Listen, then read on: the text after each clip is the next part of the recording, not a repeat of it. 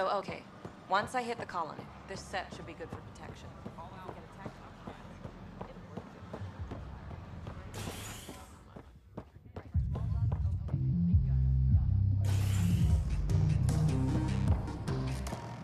Pathfinder Ryder.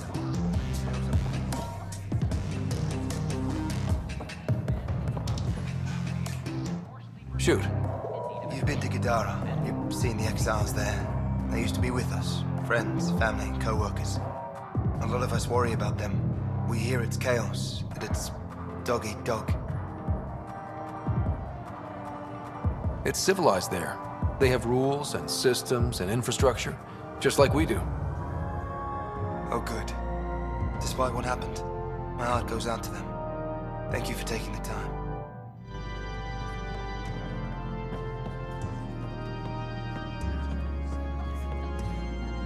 So, Ryder, big news. I think I found my purpose in life.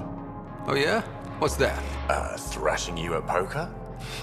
Should I deal? Ryder, I can read Gil's vital signs and give you an advantage during the game if you like. Do it. The Pathfinder has spoken. Ooh, were you holding out on me? You're pretty good at this. Don't act so surprised. Poker's lost me several friends over the years. The only one who still plays me is my buddy Gil. I know, Gil and Gil. Not the type to give up, huh? Never. She'll be with me to the bitter end, come what may.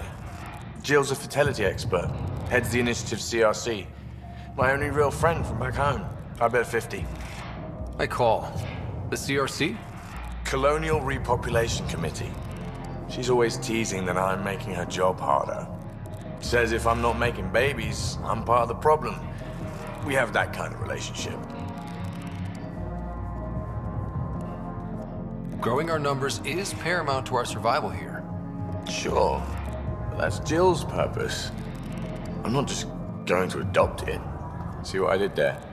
I'm not just going to adopt it. I saw.